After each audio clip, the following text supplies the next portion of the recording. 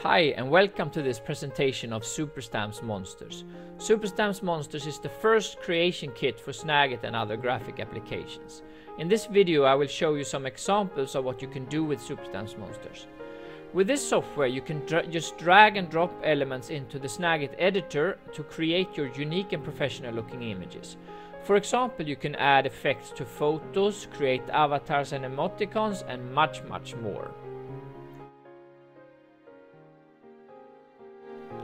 The elements in SuperStamps Monsters was created by a professional artist. All elements are transparent. There are 138 SuperStamps included in 7 categories, including monsters, emoticons, eyes, mouth, accessories, and more. All elements are in vector PNG format, which means they are resizable and they are in very high quality. They're well organized and you can use them directly from inside Snagit or other graphic applications. A PDF document is including showing all the elements. Okay, so let's take a look at what you can do with photographs. So let's see if we can have some fun with photos. Here's a photo I took of my son on a recent vacation, and as my son loves pirates, I thought I'd make him out to be a pirate. So I'm here in the special items folder, and let's pick some pirate stuff. An eye patch should do for my little pirate. There, it's slightly big, so I just adjust the size like that. What more does a pirate have? You gotta have a scar, right? So we put out the scar. I hate to scar my son, but this is for the purpose of demonstration. It's also a little big, so I'm just gonna decrease the size, and then it should of course be behind the eye patch. So we mark the eye patch and we order it send to front. And what do we put on the pirate? More clown nose. That's not right. No, that doesn't work out. Let's remove that one.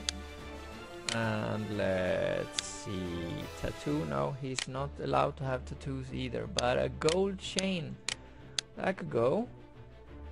Place it a little bit like there. Seems the size is good. And any pirate must have a beard, right? Beard and earrings. Let's pick the earrings.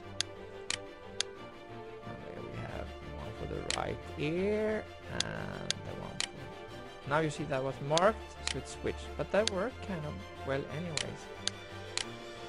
Let's put it there and...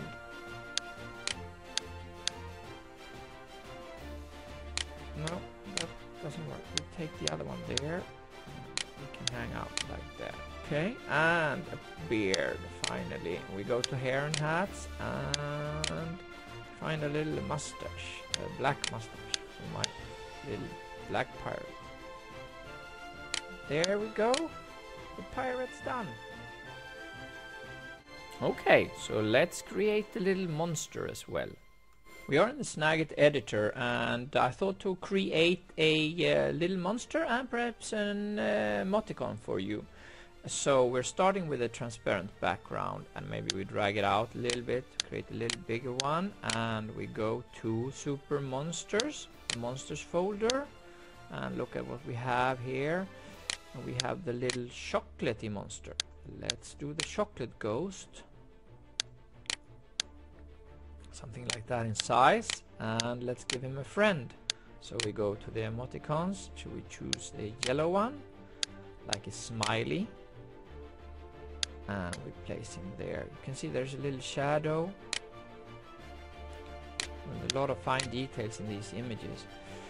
So let's go to the eyes. I usually like to start with the eyes. The chocolate monster, let's find suitable eyes for him. Something like this perhaps.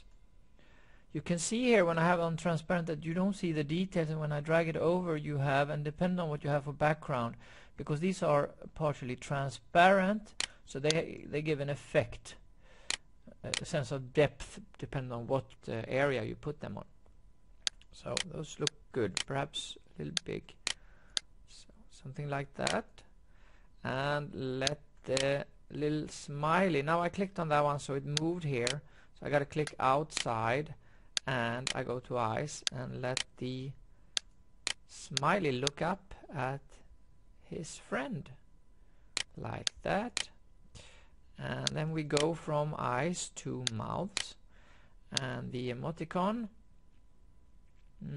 he is a happy guy, or a very happy guy, perhaps. Big smile or laugh on him. And he needs some red cheeks, I think. So you see, I click outside, so otherwise I end up changing the actual. You could experiment with different images, but it affects depending on their size too, so they don't look exactly like they will come out. So you have to click outside to choose something new. And there we have them. Click outside and place them. Maybe they're a little bit too red, so you can adjust the opacity of them by going to opacity, drag them down, and you will see the effect directly on the image. So there, we're satisfied with that one. Now the opacity will hold for the next, so when we paste a new item, it will also be having opacity, so we have to drag it up there like that. But it's a little too scary for my taste, so let's give him just little teeth. Or perhaps let's give him a little smile. There we go. You can also use the shadows when you're working. Normally it's best to have the shadow off since these have shadows, but if you want to add some extra depth, you can always experiment with the shadows.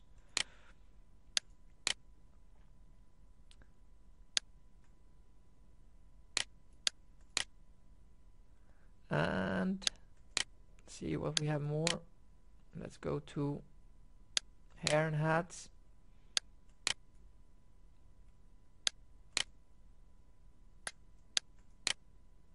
And give him a chocolate colored mustache. There. And well, the little guy should have a unicorn horn perhaps. So we go use the little arrow to get to them. We go to special items and take the magical unicorn horn and we place it, and there you see it has a lot of effects, but you don't see them really on the transparent background. So I go out, I choose the bucket, and here I can choose colors, and I can choose the transparent actually if I want to make something transparent, or these preset colors. Let's put an orange background. There you go. Image is finished. Okay, I hope you enjoyed this presentation of SuperStamps and Monsters. Thank you.